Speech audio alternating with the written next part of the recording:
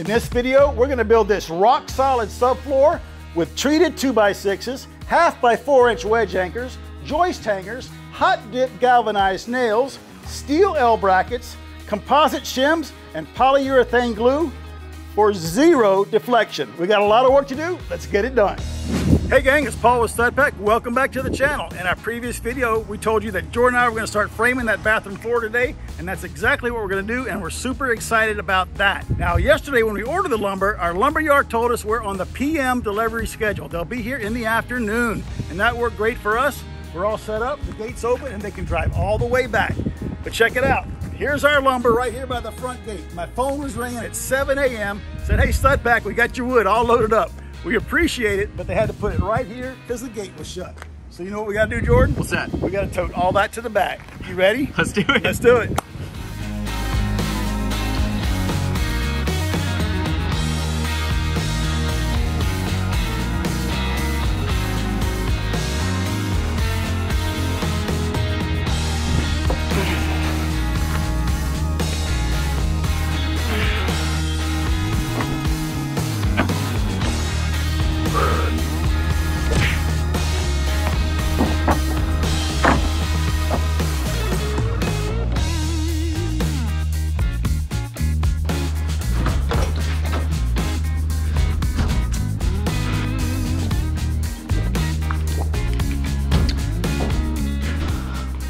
All right, we set up our laser, and according to the laser, this is the high point in the slab by 5/8 of an inch, which is pretty crazy over this small area. So since this is the high spot, what we're gonna do, the 2x6 ledger is gonna sit on the slab here, and then it'll run level all the way across. And again, we're gonna use our laser to get it level. If you don't have a laser, you need to get one, or just get it old spirit level, right, Jordan? So here's the game plan. We have the length of our ledger right here, 106 3/4. So we're gonna cut both ledgers, lay them on the floor, lay out our joist hangers, and attach the joist hangers first, then attach them to the wall. That way, we can just lay in our joist. Let's get going.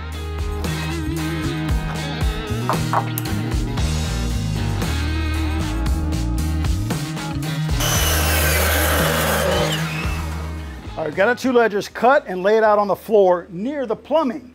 That's because our framing depends on where the plumbing in the floor is. So check this out. Our framing is gonna end right here at this beam, and we made a corresponding mark on the wall behind Jordan. And we're gonna cap it all with a piece right here. So we pop the line 1.5 inches back from our beam, and that represents the ends of our ledgers. That's how we got the length for our ledgers. Now that they're on the ground, we can lay out for our joist hangers. I want to go 12 inches on center for a few reasons, and that works out great for us. And it only costs us a couple of extra 2x6s. I think my friend Steve's probably worth an extra 2x6, huh? And the layout works great. Check it out. 1 foot, 2 foot. So I'll have one on either side of this fitting, and these are about 9 feet long, so it works out great. So let's lay out for our joist hangers, attach them to the ledgers, and then we're finally ready to attach the ledgers to the walls.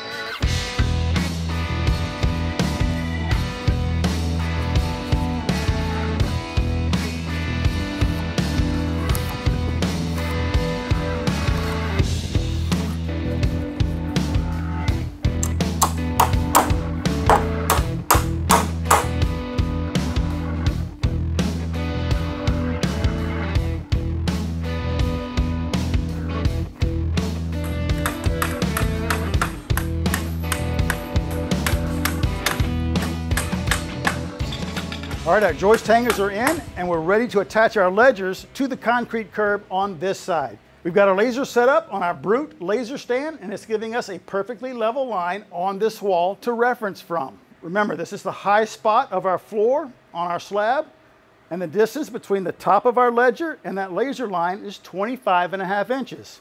We found a piece of wood, 25.5 inches. So we're gonna set it on there, and it's gonna just kiss the laser line here, of course, because that's our reference. But then check it out, what happens down here? We're gonna put it on our ledger, and we're about 1/4 inch low. So all we gotta do is lift the ledger until the top of this board is at our laser line and attach it to the wall. We're using 1/2 inch wedge anchors. Let's get going.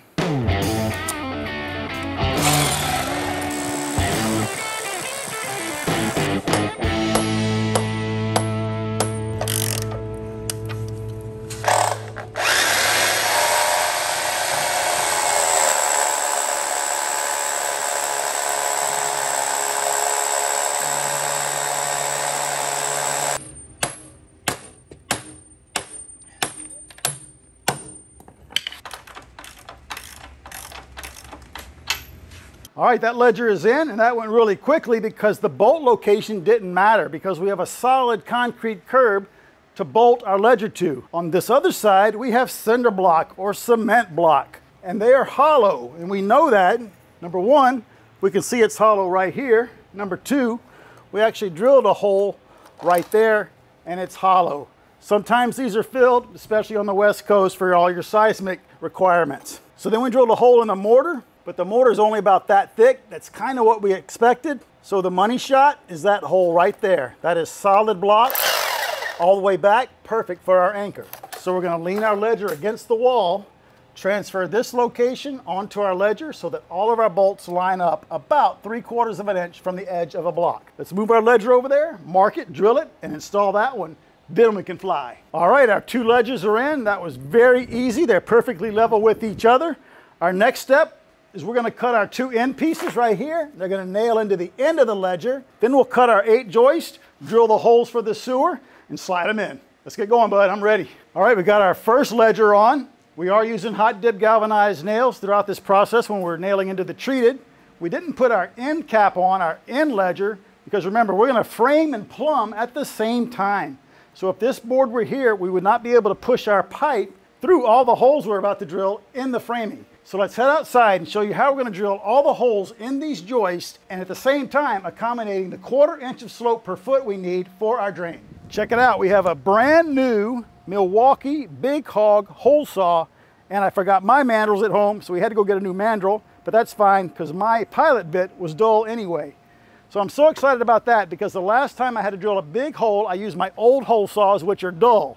That thing touched my arm, and this was 2 weeks ago, and look how that burn is already healed. X marks the spot. So then the next one is going to be a 1/4 inch higher, and the next one will be a 1/4 inch higher, and that's going to give us our slope for our pipe. Woo!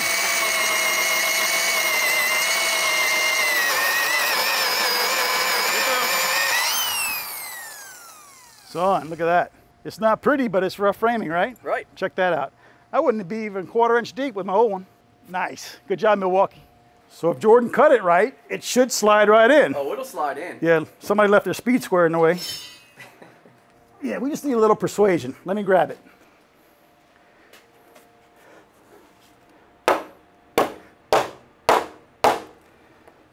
Just like I planned it, dude. Money. How we look right here. And if our plan worked, that should go through there into the fitting. I'm in. Nice, bud. Whew. Time for a water break. It is the next day, and our goal today is to finish the framing and the plumbing and the electrical, so tomorrow we can get in here and throw down the plywood on the top. Now remember how we drilled these holes. Each one of them is a 1/4 inch higher than the one in the previous joist, so it automatically establishes our 1/4 inch per foot of slope for our pipe because our joists are a foot apart. Let me put this level on here and Jordan get a shot of that, and you can see we've got nice slope on that. Perfect, man. But before we can lay out any more joists, I think it's time to glue in this piece of pipe because now everything's going to start to get in our way. This one's already cut to length. I'm going to show you how I did that here in just a minute, but it's ready to go, and so is the double Y. Let's put all that together and start laying our last few joists.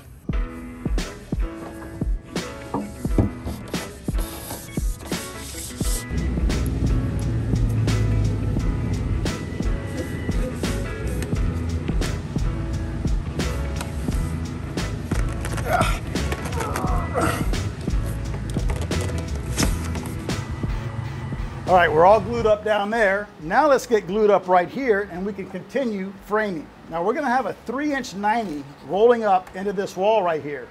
This is 4 inches right here. Too big for a 2x4 wall. So we're gonna frame up a 2x6 wall behind our toilet and our urinal. Now we're gonna have a ledger right here. Let this board represent the ledger. So a 2x6 wall is gonna end up right there. It's going to be tiled. So I just gave myself an inch to this mark for drywall, backer board, the tile, whatever we're going to use. So if that's my finished wall, a 12-inch rough toilet, from the finished wall, that's the center of my drain. So we've got our Y here. We've got this toilet L. We're just going to go hub to hub with a short piece of pipe, and that's going to put us right at this mark. And how far are we off the wall? Let's check it out. This is as far as I can go. I can't move this fitting any more that direction. Let's see what we got, Jordan. All right, I'm like at 22 1/4. So you figure 4 inches for the wall. I've got 18 inches between the center of the toilet and that wall, which is perfect. It's just what I want. So let's glue on the Y, glue on the toilet L, and then we'll figure out how we're going to frame the rest of this. All right, guys, we're all glued up, and while we're in here, we even insulated the copper water lines. Now, I really don't have a sense of how cold it gets in this building, but we thought for a few dollars worth of materials, it was worth throwing some insulation in there just to prevent a freeze. Down here in Louisiana, we get a light freeze every year and a hard freeze about every, what, 5 years? But he's good to go. Now, we were kind of concerned about this pipe plug. We put in this old cast iron, but check it out. The pipe is actually sitting on top of the wing nut, like a little support. Just the way we planned it, with a perfect pitch. Now we're ready to continue framing. We were going to put a joist right here, but then we realized we're going to have to notch it around here. We could roll it under here and put the joist hangers on after the fact, but we decided, why don't we just run the framing this way? It'd be a lot easier, and it really isn't going to matter in this case. So that's what we're going to do. But before we start framing, we thought, let's finish the electric. I got to cut these back and sweep these up with some EMT, and I didn't want all that framing around here working in between. It's kind of a pain. So let's show you how we're going to tackle this electric. Now we're going to sweep these up with EMT into our new exterior wall using the same fitting that we took off during demo. This is 1/2 inch rigid, which is this, by 1/2 inch EMT, which is this. I've already got it marked right here where I want to cut it. I've already got my EMT bent. We'll show you how we did that on this side, and I've got it marked where I want to cut it. But this cut isn't so square right here, because remember, we did that during demo, so I need to square that up. Now, back in the day when we used to cut rigid with wires inside, we would do it with a hacksaw, and we would make a cut and not go all the way through. And you'd very slowly do that all the way around. And then you would just snap off that piece and clean it up with a file. I could do that today, but I figured, let's go one better. I actually have this little piece of extension rod from a chandelier that we just hung in a remodel we finished. So I'm just going to sleeve it. I'm going to put the 2 wires inside, just like that. Boom. Now my wires are totally protected, and I can go after it with my little hacksaw. Still going to be careful. I'm going to cut this one, then I'm going to cut the EMT. We'll get this one bent where it goes, then we'll do this side.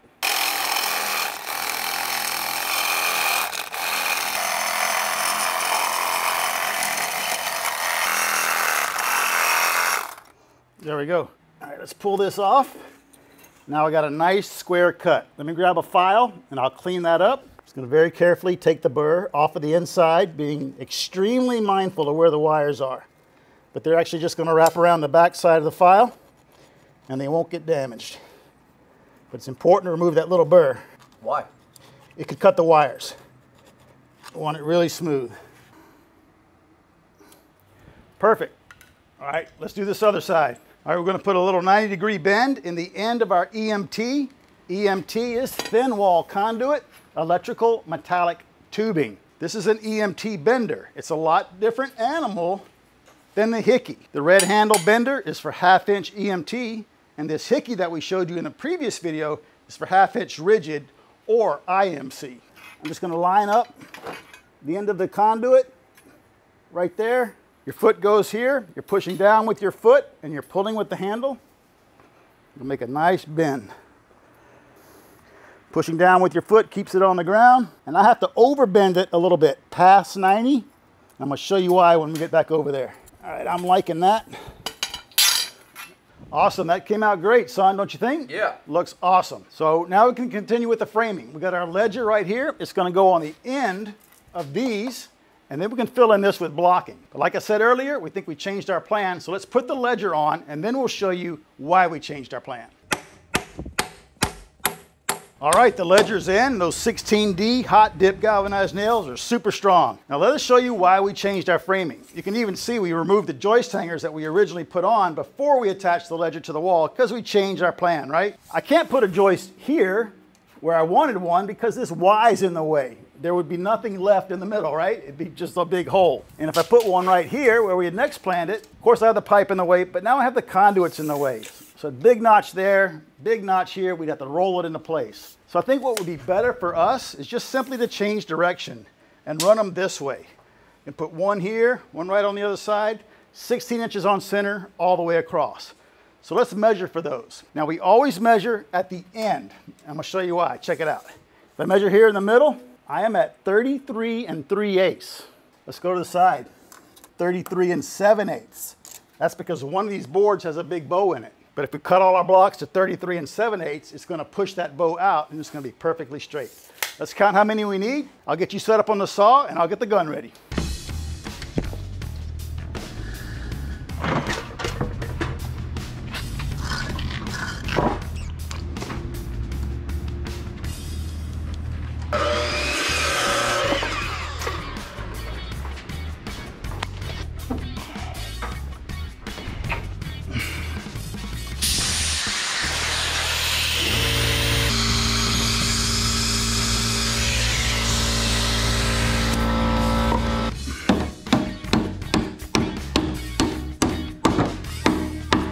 Always good to have a little practice on the hammer, right?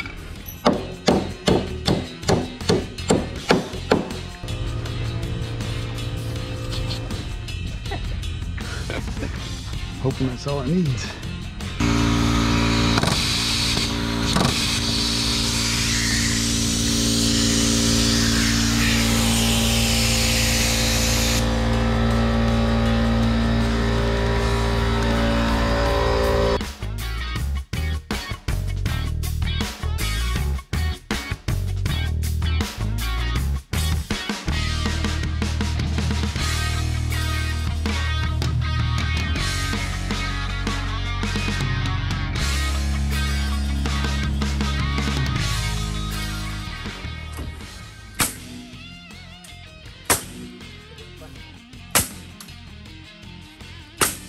Bang.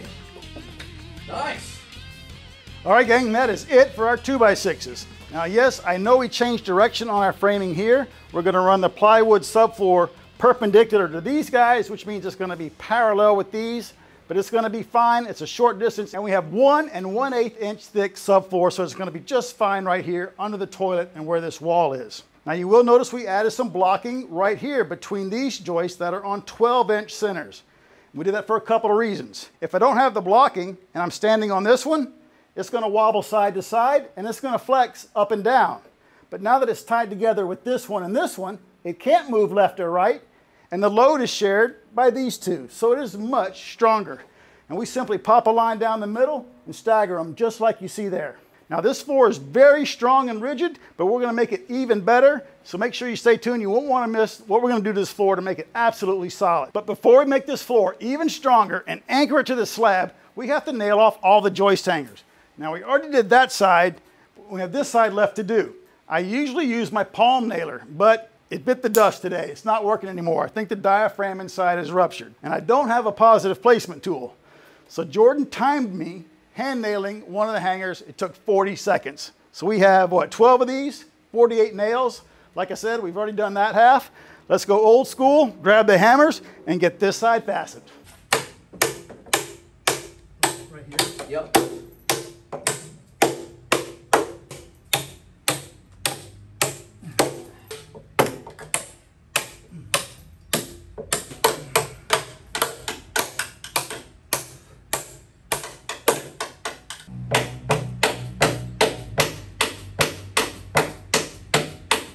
All the hangers are nailed, and with 2 guys and 2 hammers, that went pretty quick. Now we hand nailed it with 16D hot dip galvanized nails. Now when I went to the lumber yard, I asked for a box of galvanized nails for my framing gun for everything else. And the nails they gave me were little babies. They weren't holding at all. So I'm gonna return those, and that's why we hand nailed everything with those 16Ds. Before we can lay the subfloor down, we have 2 major threats that are a potential killer for this floor system. Bogey number 1, we basically destroyed any structural integrity in these 2x6s by drilling this big old hole for our sewer line. And bogey number 2, we're floating above the slab. Now these 2x6s are pretty dry. They were stored in the shed and they've been outside for a few weeks in this 100-degree weather. But I do expect that they're gonna shrink a little bit. And by that I mean maybe 1/8 of an inch. So they're gonna do one of 2 things. They're gonna shrink down and pull the plywood subfloor with it. And we're tiling it, we don't want that to happen. Or they could come up, and I don't want that to happen because it's gonna make this gap even bigger between the slab and the wood. So here's our plan.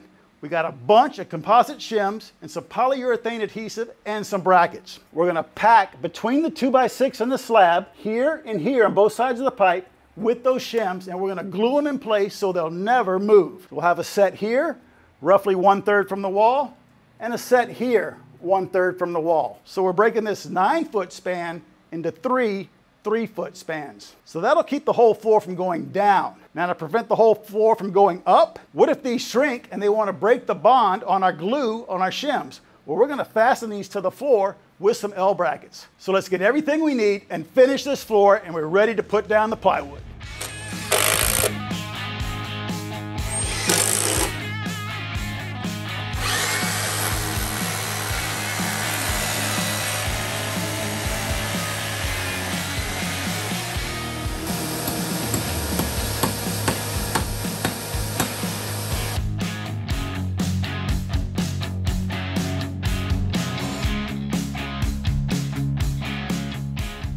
All right, that is super strong now. Every step we do makes this stronger and stronger.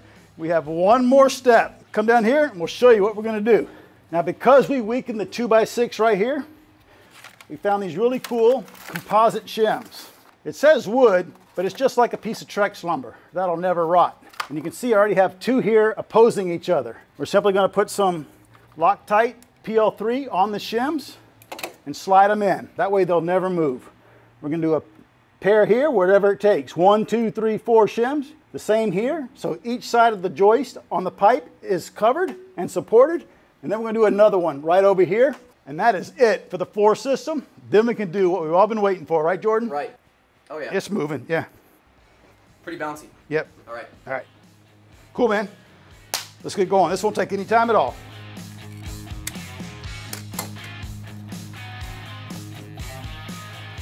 There we go. Just so I can't push it anymore, right? My hands are going to be covered. It's all right. Cool, man.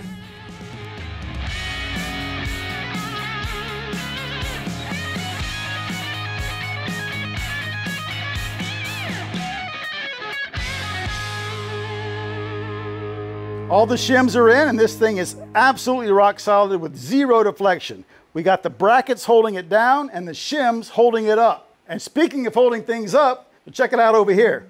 We made these little pitch blocks under the pipe to guarantee our slope towards that double Y we installed. We simply glued them to the concrete so they'll never move. We are super fired up about this floor, and I am so glad it is finished. Our next step is going to be the subfloor. 1 1/8 inch thick plywood, super thick. Once we put that on there, we're gonna basically build a mini version of this floor right here in the shower, except it's gonna be 2x4s, and that gives us a guaranteed curbless shower. That's gonna be super epic to make, and I can't wait to show you that. So we're gonna wrap it up right here, gang. Thank you so much for all the support on the videos. Smash that like button for us, but don't use your positive placement tool or a palm nailer. Use a hammer just like we did. Leave us some of your awesome tips and tricks. Subscribe if you haven't already, and we will see you on the very next Stud Pack video.